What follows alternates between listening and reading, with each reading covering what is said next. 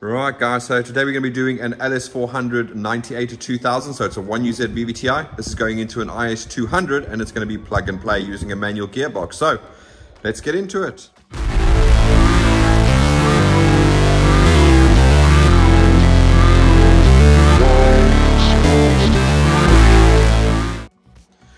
Right guys, so as I said, it is going to be a 1UZ VVT-i from an LS400 from a 98 to 2000 model going into an IS200. It is going to be completely plug and play and it's using a manual gearbox. Now, you can see we have literally the entire engine bay harness from the IS200. This was one that was originally already swapped over to a 1UZ done by somebody else. So obviously we couldn't make our plug and play harness. So we've actually had to hardwire the entire thing into the actual engine bay harness. All right, so first thing I'm going to do is we're going to go through some pictures, show you what we've done with the engine harness. Obviously, we've completely stripped that down, got rid of everything that's not needed, added in what is needed, and obviously we've done a lot of work with the ECU box over there to correct everything that was changed and make it all hardwired into the vehicle. So let's do that now. Back in a second.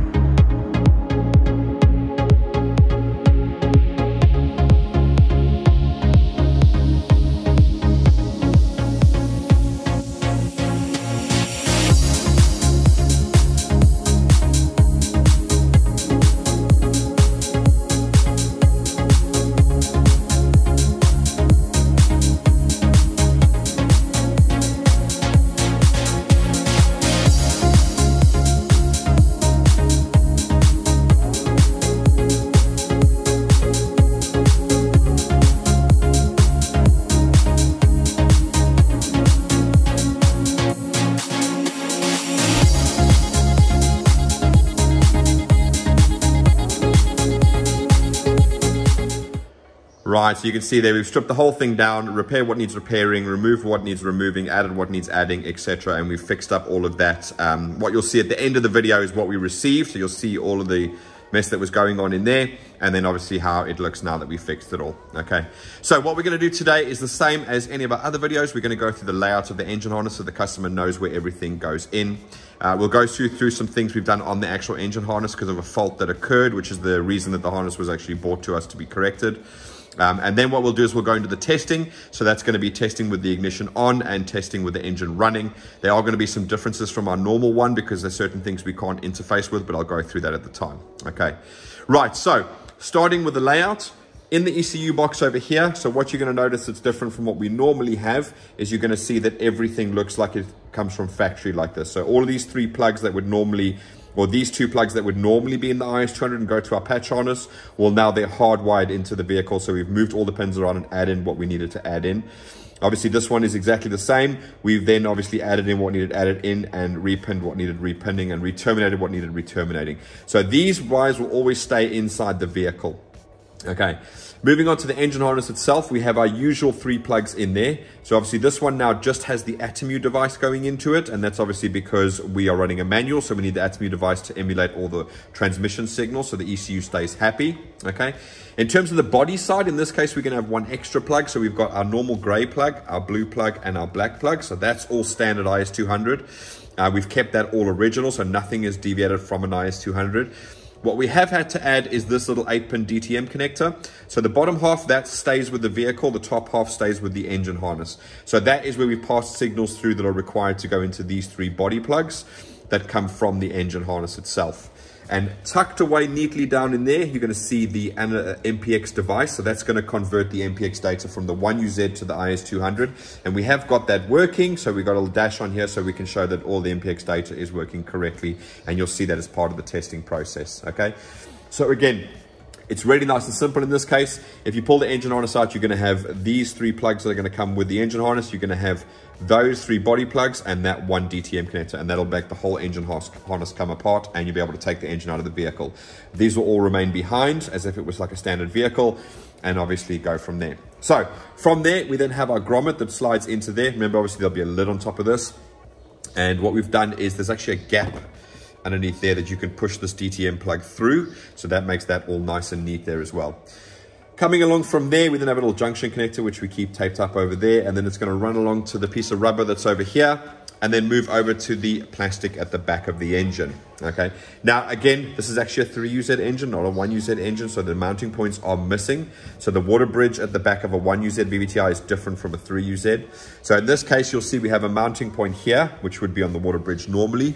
We have a mounting point over there. See if I can focus it, but you can see down there.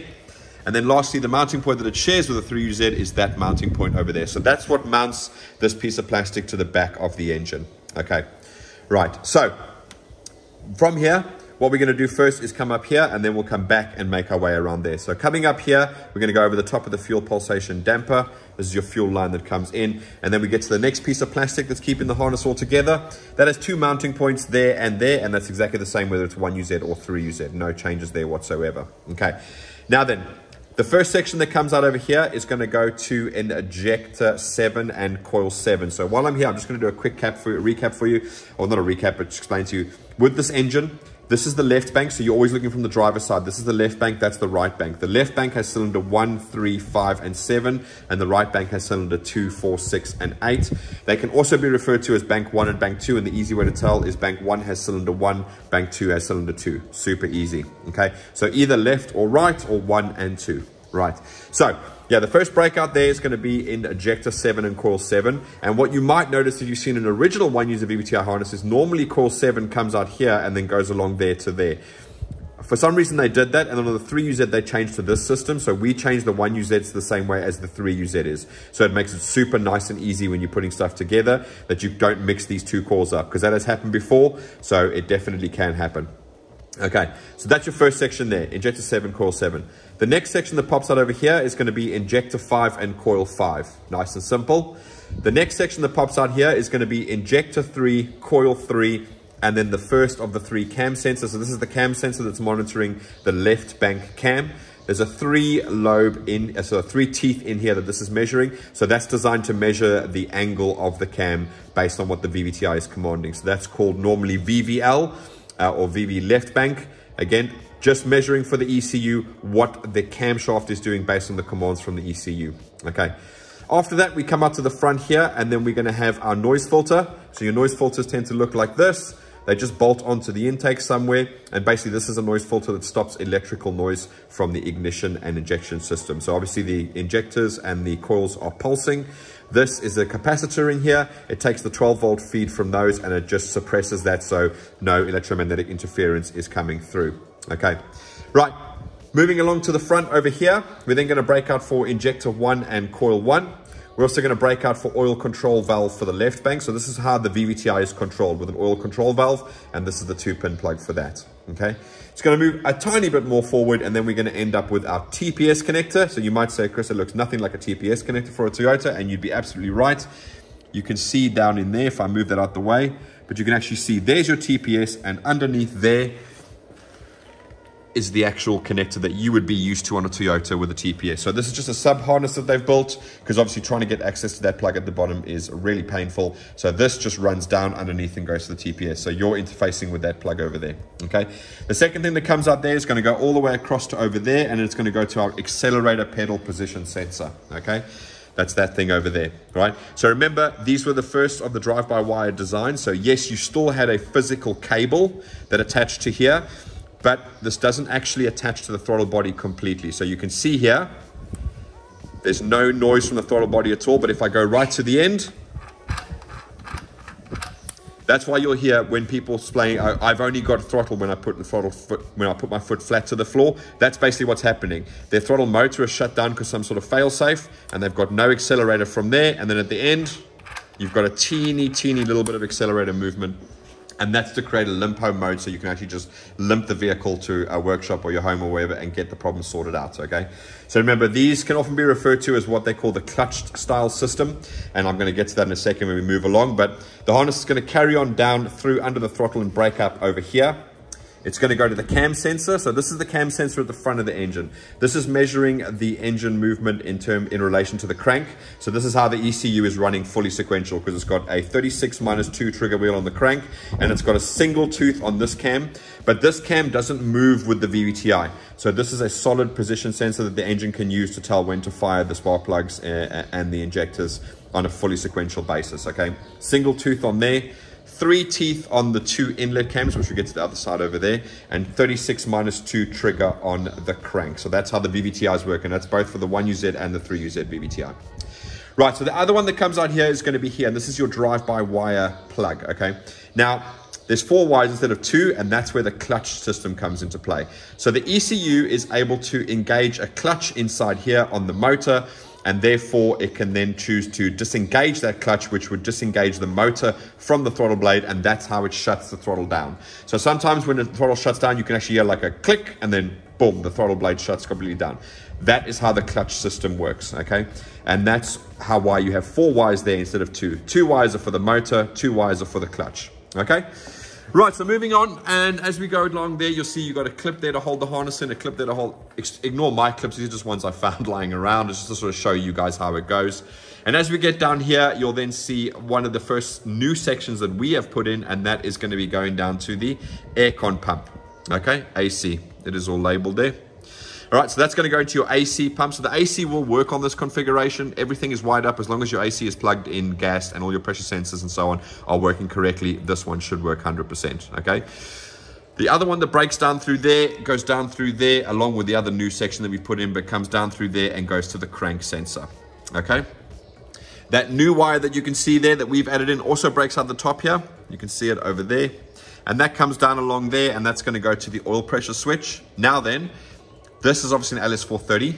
You won't have this on an LS400 1UZ VVT-i. Your oil filter will be back here. So this switch is actually facing that way over there, which is why we break it up at the top over here. So you can come down through the hole here if you want, and then bring it out there and plug it in over there. And of course, because it's a new section that we've put in, it is obviously labeled as oil. All right, so that's nice and simple. So that's this side of the engine harness done. Let's go to the back because we're going to do a couple of bits to pop down the bottom there, and then we'll make our way along there and go to the other side. So coming back to the piece of plastic over here, we then have the section that comes out over there. And first of all, we're going to have our earth. So that goes into there, which is an M8 bolt. So a size 12 socket on that one. That is your earth strap over there. Also coming out here is going to be the gearbox plug. So again, it's all nicely labeled there for you guys. And this has the reverse and the speed in for the J160 gearbox. So there's your reverse plug and there's your speed sensor plug. Okay. Also coming out here, this one that pops down through over there, and that's going to the Lambda sensor. So I'll pop down here and you can see that plugged in over there. Now, word of warning, there is a plate that goes between the exhaust and the block here, which is designed to protect this plug. Please make sure that that plate is in. If not, there is a power and a ground in here. Okay, and specifically important for this customer, we go through what happened. But basically, there's a power and a ground in here, and if this plug lands on the exhaust and melts, you're going to join those together, and it's going to short, and it's going to keep popping a fuse. Okay. So please make sure that shield is in there to protect that thing. Right, and then that's all that pops out over there. So this is originally where your automatic gearbox would come out. Obviously, we removed all of those wires because they're no longer necessary. Which brings me onto the portion you can see over here at the back here.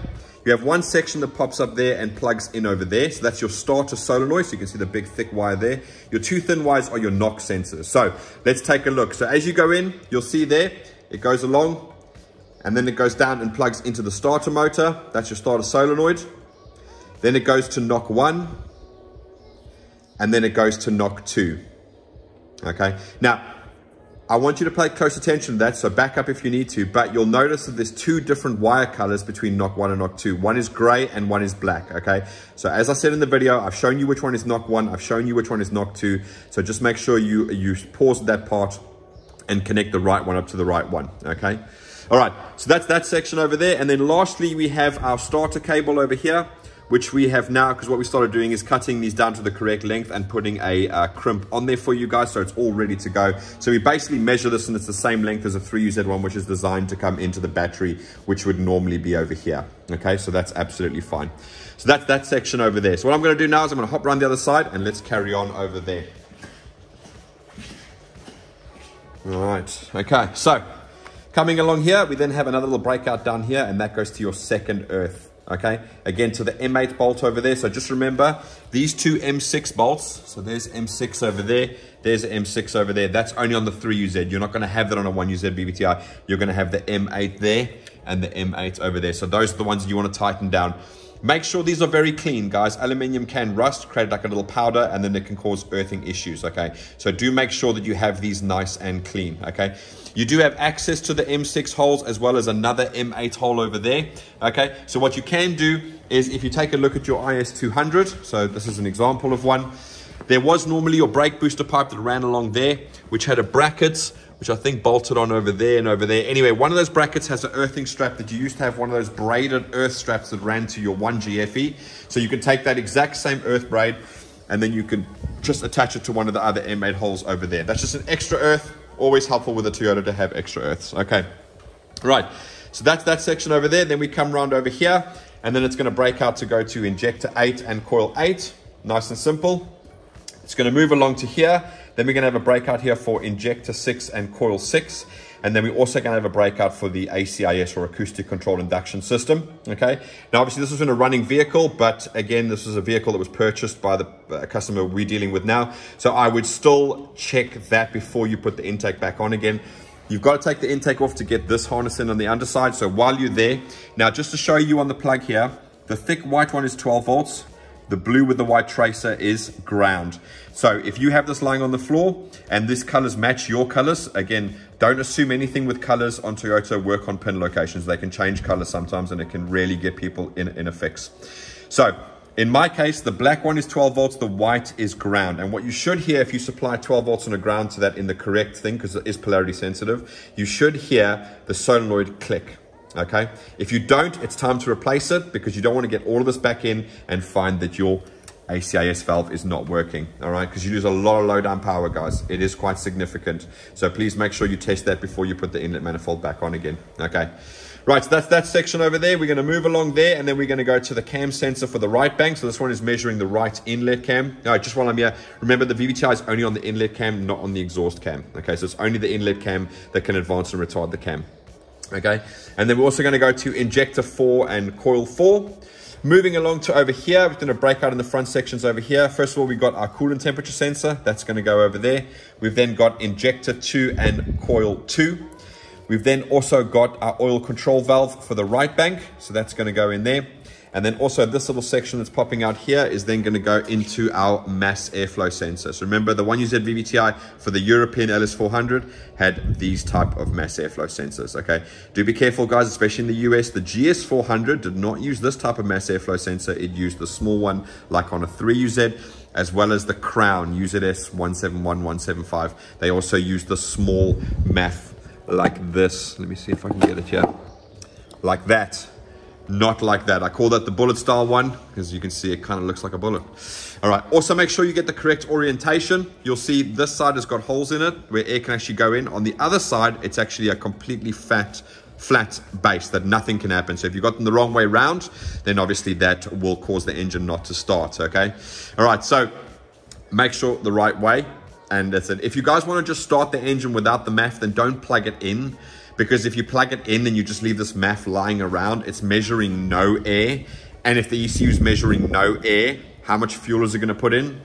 0. Okay, so just make sure if you do want to, the engine will start without the MAF. It struggles a little bit, but if you don't have the MAF plumbed in correctly, leave it unplugged rather than plugging it in and leaving dangling there. Because if it's measuring no air, then it's going to give no fuel because no air equals no fuel.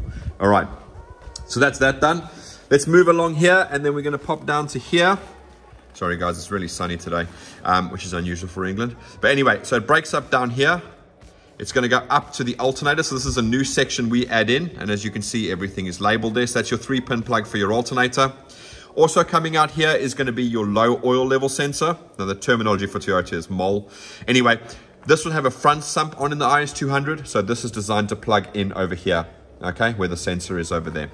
And then lastly, coming down here, we're then going to have our Lambda sensor. So remember, we're only using the 2 main Lambda sensors in the exhaust manifold. We're not using the secondary ones. They're not wired in or anything like that at all. Okay, so that is that. All right. So on this side, you do need to add in a main alternator cable. Okay, that's not part of the engine harness. You can use the one from the LS400 if you did get it with your original swap. But that's going to go down along there. Now, obviously, this is a bit of a mess, so I'm going to kind of ignore this one, but I'm going to show you one here. But this is the fuse box that you're going to have on a right-hand drive vehicle, and that is where the alternator gets plugged into, guys. So that is then fused by the 120 amp fuse. So make sure you plug your alternator in there. The only one that doesn't go there, that needs a permanent 12 volt supply, is obviously your main starter cable. And that's this one we spoke about earlier, and that just bolts directly to the positive of the battery over there. No fuse or anything in between that, okay? That's why we cut them nice and shorter, so you don't have a bunch of wire dangling around there. They can get caught on exhaust and melt, etc. Okay, so that's the whole engine harness layout, all right? Before we go into all of the testing, what I'm going to do is I'm going to go through a couple of changes we made for the customer in this particular case, so he's aware exactly what's going on. So, obviously he knows there was a problem with the main circuit for the EFI relay, and it caused a melting of a bunch of wires. So what we've actually done for you, Shane, is in your fuse box over here, which I'm actually going to show you on the other car because it's easier to see. But what we're going to do now is, let me get the lid so I can show you here. But you'll see it's your 25 amp fuse that is melted. What we've gone and done is we've bought another fuse box to get a terminal out, and we've moved the 25 amp EFI fuse to position number 4. So you see 1, 2, 3, and 4. Okay. So usually there's no fuse in there, but luckily it's open and it's on the same bus that the 25 amp used to get its 12 volts from. So we've put that in there. We've replaced the entire wire from there to the actual relay itself. Okay, so we replaced all of that, and obviously we've tested everything. We've replaced a lot of the wires in there. We replaced your black junction connector, because I think that was what was causing your issue. As I said to you, it appears somebody had shoved copper grease in that particular junction connector. I'm not sure how that happened, but it was not only on the top half, so not only on this top half here, but also on the underside there as well. And there is a 12 volts right there, and there is a ground right there. Now, again, this is speculation, but I think what happened is the copper grease made a connection between the 12 volts and the ground, and that was what was causing your fuse to keep popping. So fingers crossed, I've tested it out over here. We're getting no more warm wires. Nothing seems to be melting. It seems to be running the engine absolutely fine. So fingers crossed that that was the issue. But just remember that there is still one element we haven't tested, and that is going to be your interior harness. So the harness that runs across here from the fuse panel over there to the fuse panel over there where this harness plugs into. Okay, so that's the only section that obviously we haven't tested. So hopefully, fingers crossed, by the time it gets to you, there is only one tiny section that goes into the main section for the circuit that did get hot melt wires and blow the fuse. So I'm keeping fingers crossed that it's going to be absolutely fine when it gets to you. Okay, so, but that is super important because obviously you now have no fuse in 25 amp EFI, and that's moved to over there. So just remember, if you do ever sell the vehicle onto somebody else, or someone else is trying to trouble diagnose, show them this video so they can see exactly what we have changed. There was a bunch of melted wires in relation to your cooling fans, your radiator fans. We have replaced all of that. So that was in this junction over here. So I'll just quickly show you, where is it? Yeah. So there was the top of that. So you can see all of those 3 wires have melted together. We've completely replaced it. We've given you a new junction plug and everything as well. Here it is. That'll give you a better idea. So yeah, you can see, not ideal. Okay, and obviously there's the thing full of copper grease in there. So you can see all the copper grease in there. So I'm kind of hoping that that's what caused the wire to melt. As you can see over there, not ideal. Anyway, that's all been replaced for you now. So, and we've tested it up. We've run it up for quite a few minutes. I think 30, 40, even an hour maybe. I'm getting no hot wires with the ones we're getting hot before. So fingers crossed that's resolved all of your issues. Right, so now that that's explained to you, Shane, I'm just going to pop away, and then we're going to get ready and we're going to start doing the testing of the harness. So, see you guys in a second. Right, guys, so we are back now, and we're going to be doing the testing of the engine harness now. As I said, obviously we can't plug this into our vehicle. Unfortunately, our vehicle is a 98 to 01. This is a 02 to 05, because we can tell that because we don't have the diagnostic port at the front of these relays here for the cooling fans and the AC system. Okay, so we tried it. There are different plugs in terms of the body harness. So unfortunately, we've had to mimic the car as best as we possibly can. Okay, so we're going to be doing 2 sections of the testing. One is going to be with the ignition on, and one is going to be with the engine running. So let's go through exactly what we can test today and what we are going to test, and then we'll jump into the ignition on testing. Okay. So first of all, immobilizer. So we want to make sure the immobilizer is removed so that everything will start. Ambient temperature, unfortunately, we can't test because obviously we can't plug in the climate controls from there into here. We don't have access to the plugs, and because we can't interface this with the body and so on. But what I have made sure is that all the MPX data that we can get is working. And therefore, if that's working, that's the only other piece of information that's transmitted via MPX. So I'm going to keep fingers crossed that that is working as well. But it's never not worked if everything else worked, if that makes sense. Next up, we're going to go over to the dash. We're going to look at the check engine light, the charge light, and the oil pressure light. So we just want to make sure that they come on, because remember, the alternator and oil pressure light are communicated via MPX. Obviously, I don't have the oil level plugged in, so the light is going to stay up on the dash in this particular case, but that will work when it's on your side, again, because I'm basing it on the fact that we've got the alternator and the oil light, which also communicates via MPX, going to the same location. Okay. Next up, then we're going to test the reverse and the speedo. So in this case, I have hooked everything up to the cluster there, so we'll be able to test reverse, make sure we get the beep, so I know the circuit's all completely intact. And obviously with the speedo, again, we'll feed a signal to it to make sure that that is working correctly. OBD2 test, that's just basically making sure that it is connecting, which I have already tested it. We have had to jerry rig up an OBD2 and plug it into all the wires that would normally come into it, but it is there and it is working. And then the fuel pump relay, we're going to use our OBD2 machine here and we are going to test it. And then obviously the AC clutch, AC request, again, because we don't have access to the climate control ECUs, we can't test that. But again, it's a piece of MPX data, and as long as everything else works, like coolant temp, alternator light, oil light, etc., I am pretty damn sure that that's going to work as well. Okay.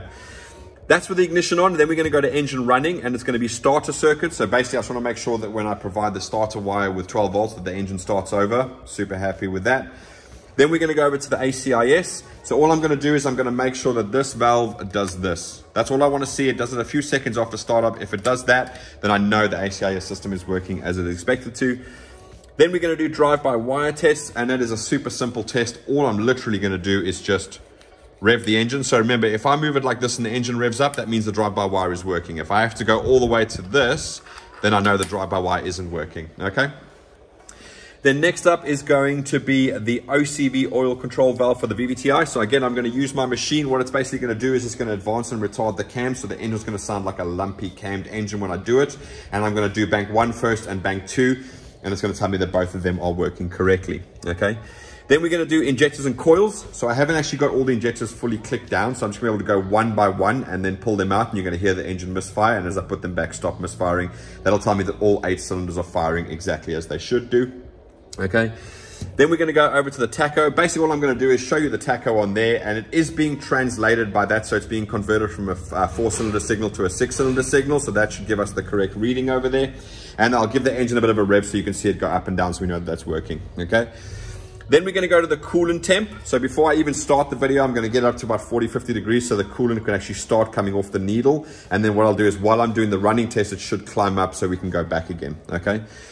And then lastly, we're going to go through the diagnostics, how you do them, what you can do, etc., etc. Okay.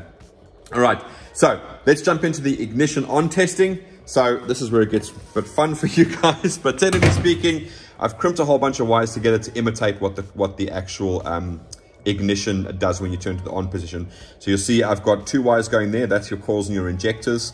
I've got the B circuit over here because it goes inside the vehicle and back out to the fuse box again. I've then also got another wire down here, which is going to supply the 12 volts to all of the speed sensors and reverse and all that type of jazz. Okay. So then this, it's another part of the section that's there, and this becomes my ignition, which goes to my white with the red wire. This is probably super boring, but anyway, and that is that. So once I put that on, all right, let me put the camera down a second. Let me just let you guys see what's going on, if you can. Yeah, this is going to be my ignition. So this is you turning the key on. Oh, in actual fact, sorry for the immobilizer. I haven't shown you that it is actually flashing. So down there, you can see our security light is flashing. And as soon as I put the ignition on now, you're going to see that it's going to stop flashing. Right, so let's put the ignition on. There you go. Right, so let's pop over to that. And you can see the security light has stopped flashing, which is fantastic. That's what we wanted to see. So we know the immobilizer is removed. We're going to skip ambient temperature and let's go check out the check engine light. So you can see that in the top corner there. And then we've got our oil light and our battery light over there. So that's absolutely fine. When we start the car, you're going to see the oil and battery light go off. In the background, I do actually unplug the alternator and the oil pressure switch just to make sure that the correct one goes off, so they are wired to the correct place. Right, so let's move over. Let's do reverse and speedo. Okay, so let's move over here. Okay, what I'm going to do is I'm going to put you down on the table here. Sorry guys, I'm rotating the camera. Okay, and then hopefully you're going to be able to see everything that I'm doing here. So first of all, let me just make sure that you can actually see. So there's the reverse plug over there.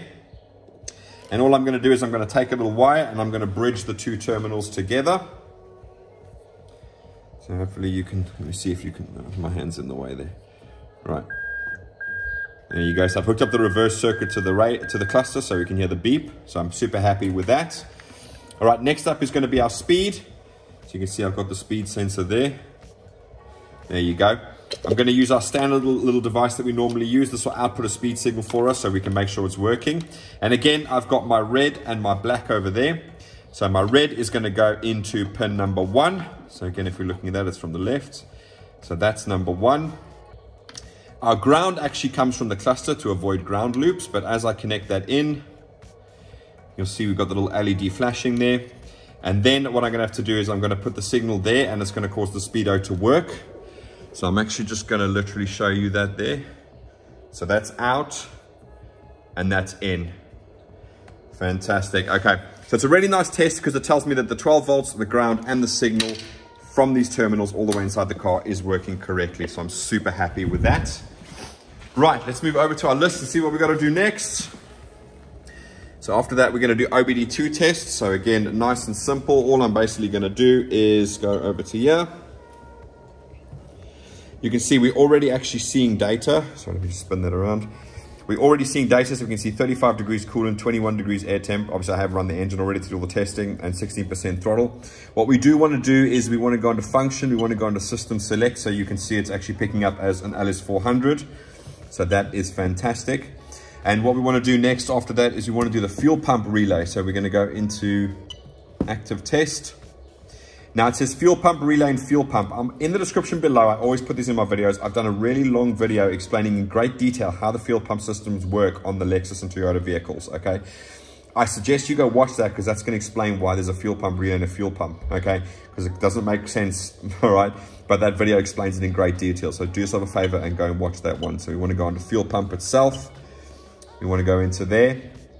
Now hopefully you're going to hear it because I'm going to keep quiet now. Because what we've actually done is, that's actually the feed from your fuel pump coming from this relay box over here. So I've got that wire going into there, and then that is then attached to our fuel pump. So I'm imitating the vehicle basically, and I'm going to turn it on now. I'm sure you can hear that, that's quite loud. I'm going to turn it off. Fantastic. Right guys, right, so that is the testing with the ignition on complete now. So what I'm going to do now is I'm going to get it warmed up. Like I said, I want to get it to about sort of 40-50 degrees so the coolant starts coming off the needle on the gauge. And then what we'll do is as we start the engine up and everything, then it's going to get warmer. So what I'll do is before we start the engine, we'll take a look at the dash, see where the coolant temperature is, and we'll come back at the end when we do the coolant temp over there, and we'll see that it's actually risen as the engine has got hotter. So let me do that. See you guys in a second. Bye-bye. Right guys, so now we are back. You can see I've moved the thingy. I've got all the crankcase ventilation hooked up properly to the thingy, so the map's reading correctly. So now we are ready to test. You can see that we are now at about 52 degrees, so the coolant temp is just slightly off the needle there. Just come over to here. Hopefully you can see there the coolant is just off the needle. It's just above the cold there. So what we'll do is as we started, obviously, when we get to the end to look at the coolant temperature, we'll actually see that that has risen. So we know that's working correctly. Quick recap of what we're going to be doing. So starter circuit. So again, I'm imitating the key. So there's your starter wire that comes from the ignition barrel. I'm going to give that 12 volts. That's then going to cause the engine to start over. That means all the wiring inside there for the neutral start switch is taken care of as part of the manual swap. And we know everything is working 100%. Then we're going to move back over to the engine and we're going to do two quick things. First of all, we're going to check the ACIS, that's gone down like that. And we're going to rev the engine up to make sure the throttle is working in the drive-by-wire. We'll come back over here. We'll test both oil control valves via this. And then we'll go over and we'll remove each injector one by one, which will then cause the engine to misfire and then pop the injector back on again and make it all nice and smooth. Then we're going to go over to the dash and look at the tacho and the coolant temp, and we'll pop back and do the diagnostic. So without further ado, let's crank her up. So again, this is your starter wire that comes from your key barrel. I'm going to give it 12 volts like your key barrel would do. Works 100%. There you go. Okay. So there you can see super happy with that.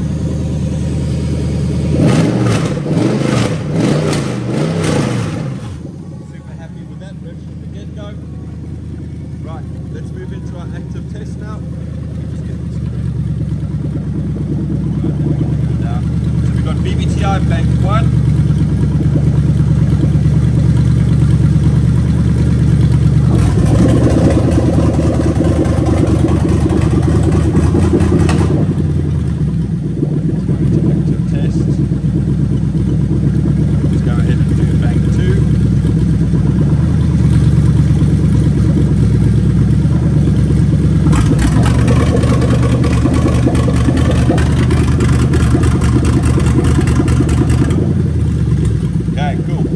Right, so let's go over and do injectors and coils.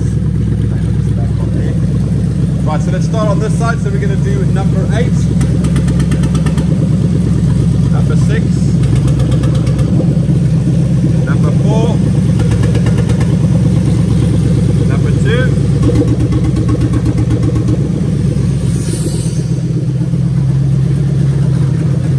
let's do number 1.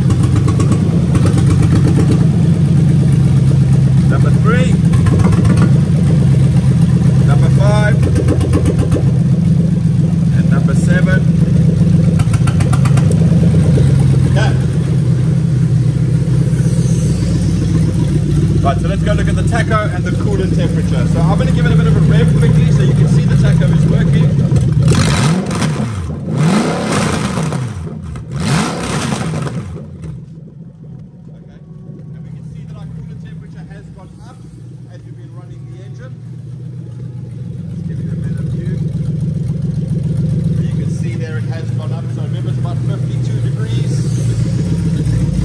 Now we're sitting at about 65 degrees.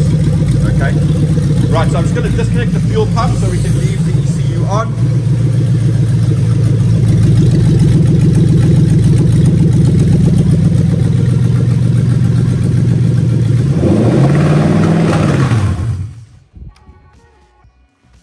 Yes, if you ever wondered how long your engine would run without a fuel pump, that's how long. Right, so let's move over to the diagnostics over here. Okay, so OBD2 is your best tool, without a doubt. It's going to give you tons of information that you're not going to get otherwise, okay? And if you look at over here, there are going to be 5 codes in total that are left over that cause absolutely no running issues. They do not even cause the check engine light to come on, so you should have noticed that on there. You saw the oil light and the alternator light and the check engine light go out while she was running. Right, those codes are Bank 1 sensor 2, Bank 2 sensor 2. So those are the secondary Lambda oxygen sensors. They're not even connected. So therefore you're going to have those codes. Again, doesn't cause a check engine light, doesn't affect performance. Don't worry about it. The last 3 are going to be SLU, SLT, and SLN. Now those are related to automatic transmission. Again, it's the ones on the like the GS300 and that, we have to put those big resistors on in order to remove the codes. Because again, on those ones, it causes a check engine light. On this one, doesn't cause a check engine light, doesn't affect performance, so you do not need to connect them, and we don't, because obviously it saves you money, and also it saves you having to build a little plate to put them on because they get incredibly hot. So when they're not needed, we definitely do not put them on, okay? But those are the only 5 codes you should ever have on this ECU, okay? Everything else is taken care of with the ATMI device and the wiring that we do, okay? So again, absolutely no other codes apart from those. If you have another code, it'll cause the check engine light to come on the dash, and you treat it like any other vehicle. It is going to then mean you've got to have a look, see what's causing the check engine light, and fix the issue. Okay. Now, this is obviously the best way to do the codes. It's not the only way to do the codes. Luckily for us Europeans and Japanese with the LS400 1UZ-FE VVT-i or the Celsius 1UZ-FE VVT-i, we have the luxury of being able to read codes via what I call the flash code system, where you can get the check engine light to flash. Okay. So in this particular vehicle, right, you'll see on this relay over here, box over here, there is actually a place for it, but there's not a diagnostic port. That's a 2001/2002 to 2005 model. If you have a 98 to 2001, you have a diagnostic port on the front here. Okay, so again, this is general information for you guys. So you can read the flash codes by bridging E1, so you can see it's that one over there, and TC, which is that middle one over there, okay? If you've seen it in other videos, you've seen me do it like that loads, okay? So you can do that. What you can also do is you can bridge your OBD2 port, all right? And it's pin 4 and 13 or 5 and 13. They're directly above each other. Basically, 4 and 5 are both grounds, and 13 is TC. Okay, so in this case, this particular customer will only be able to do that. He can do it with a paper clip, and what's going to basically happen is it'll cause the check engine light to flash, okay? And it becomes like Morse code, so you basically read it like they're in groups of 2, so it'll be like 1, 2, 3, pause, 1, pause, 1, 2, 3, 4, pause, 1, pause. So that would basically be 3 and 1, 31, and 4 and 1, 41, okay?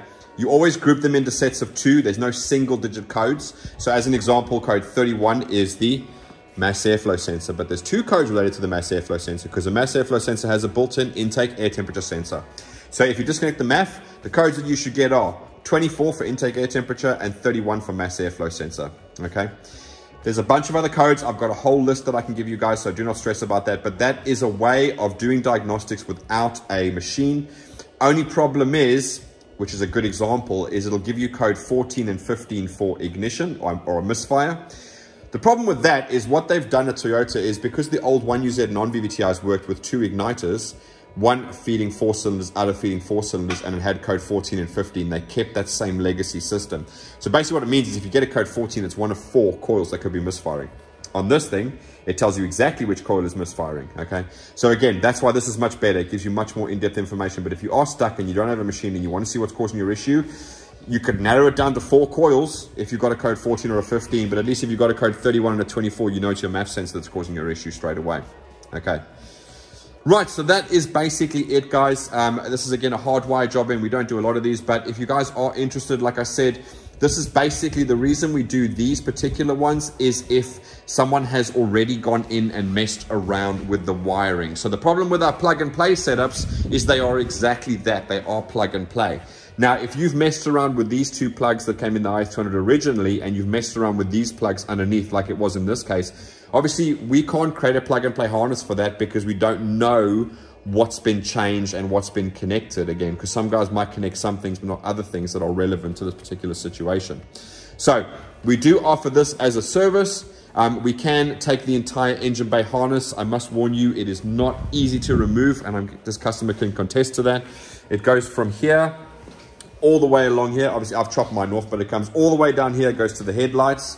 It runs all the way along the back over there under the battery, goes into this fuse box, which is why you see we've got that on the table over there. Runs all the way along here, and it goes to the cooling fans and to the headlights over here. And then on the inside, to make it even more difficult, it then plugs into these little fuse boxes down here, and it plugs in right at the back on both sides. There are those fuse boxes there, okay?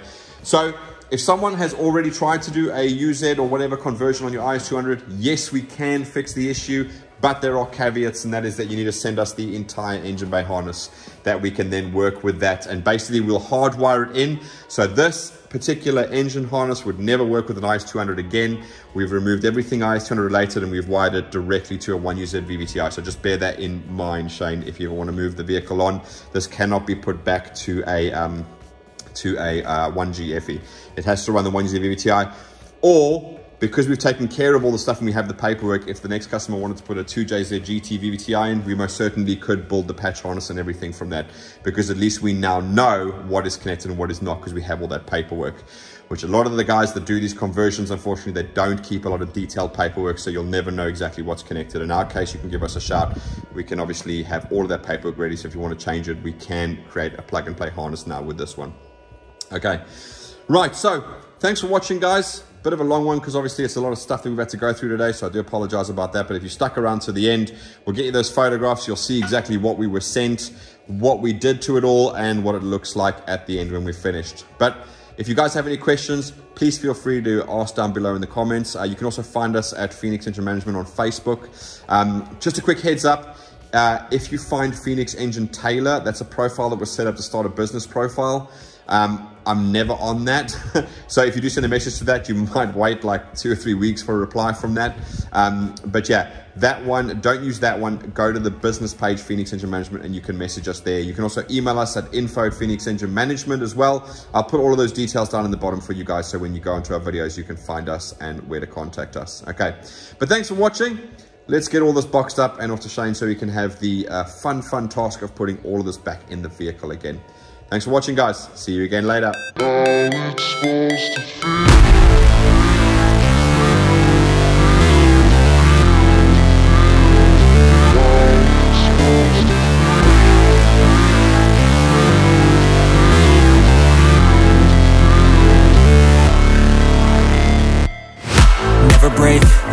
fight, never quit, do it right, play the game, win it life, have no shame, there's no time, feel the pain, live the grind, I could change, in my mind, pick a lane, commit and climb, the only way to win it life. I never miss, that's fact, taking big swings, put your hand to the bat, put me in the ring, you'll go out in a bag, cause I sing what I mean and I bring it to the mad light. Ain't got time to kill, I got time to feel, I took the red pill, I know life's short so I wanna live real, but how's it supposed to feel?